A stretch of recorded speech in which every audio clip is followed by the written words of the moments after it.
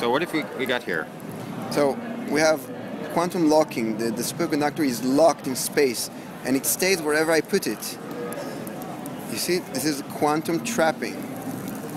That's amazing. As long as it's so the cold, it's superconducting. It's frozen with liquid nitrogen. Upside down. Right. And it stays locked. So the fact that it's superconducting is locking the magnetic field in 3 dimensions, right? Yeah, exactly. And that and pivots. You see, because this is symmetric, it can rotate without break the locking. The locking doesn't break. Right.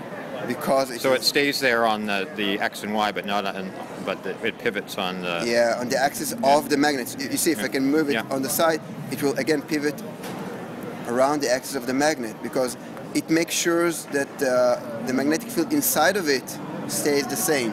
Right. It's astonishing. Can you put it on the track for us? Yeah. I just levitate it above the track quite high, and I can just rotate it. So it's actually floating above the surface. Yeah, it's not floating, it's locked above the surface. So you could tilt it at an angle and it would still fly around. Yeah, I can do it like this, and it will just go around like this. Because I go and put it at different height, put them like this. And lock it at the height. Lock it, yeah, different height, different configuration. Right. And I can even lock it at opposite way. If you could just hold for a minute. High.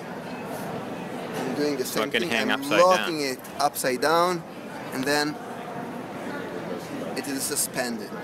Fantastic. Okay.